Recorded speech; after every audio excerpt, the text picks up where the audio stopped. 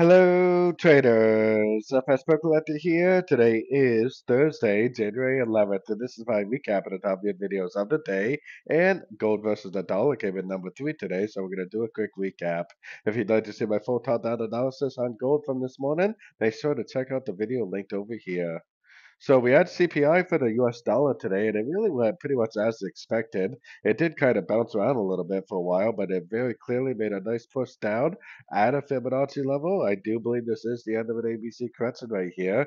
I think that this has quite a bit of downside potential on the longer time frames. I think this move up right here is just going to be a correction to the move down, and I would be expecting to see quite a bit more movement to the downside. So I would definitely be looking for ends and corrections to go short for the continuation of the downtrend.